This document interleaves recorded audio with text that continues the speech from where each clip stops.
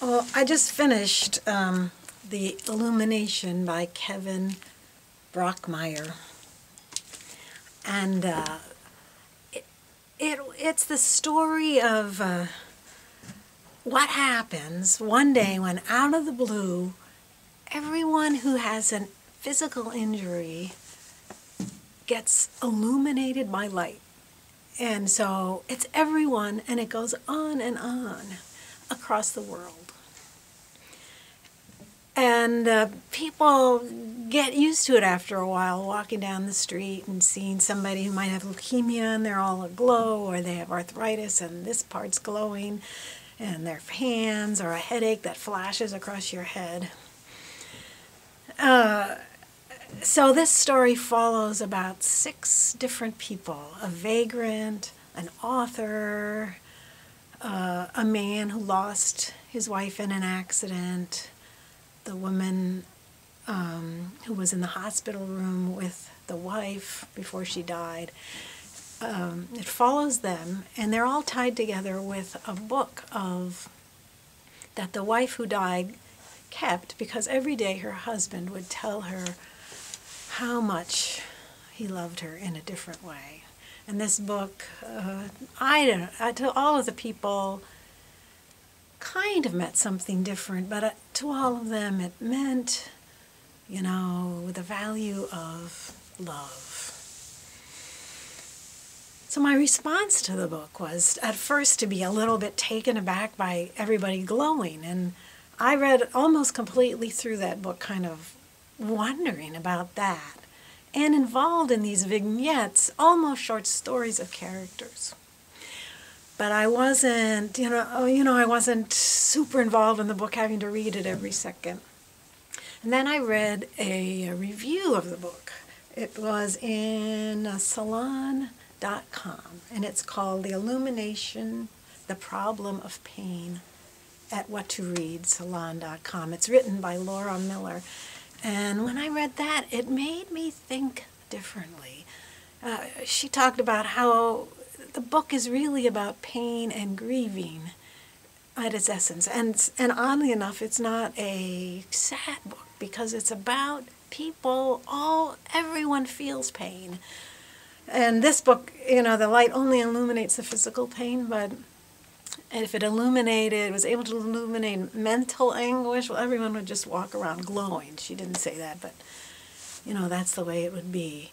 And this book is about how everyone has pain, from the vagrant to everyone. And there's no getting around it. So because of the review, really, I started thinking about what would happen if we actually were illuminated. And it got me to thinking then about how with pain, the first chapter of every book, of every vignette, is introduced by a quote about the necessity of having pain in your life, how it defines you as human. And oddly enough, I thought about all the pain, that I carry, about the mistakes I made, and how they are in the past. And really what matters now is what I do with it. Just like the characters in the book, nobody did anything super heroic with the pain they had, but they did attempt to move on in their lives. And then it made me think about my sister, who, died of really the medicine from treating lupus. Her bones became so weak and blood so thin, and how the week before her death, how her pain, her disease occupied every piece of existence of their day. And the week before she died, she told me and some other people around that she was going to go to Walmart to be a greeter, because by then she'd lost both her legs to lupus, and she was going to show everyone just what a person with disabilities could do. And a week later, she died. Well, to me, that was a very heroic, and that was my sister, a real fighter.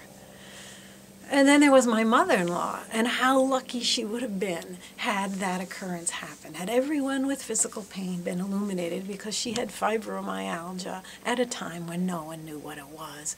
So she spent most of the time I knew her being accused of being a hypochondriac, and to talk to her, you know, that was the feeling you'd get, because she was in pain, and she was scared, and no one could identify what it was, so she talked about it all the time. But in fact, she had a disease that now people identify, and you have support groups for, and diets for, and so if she'd been illuminated, how helpful that would have been.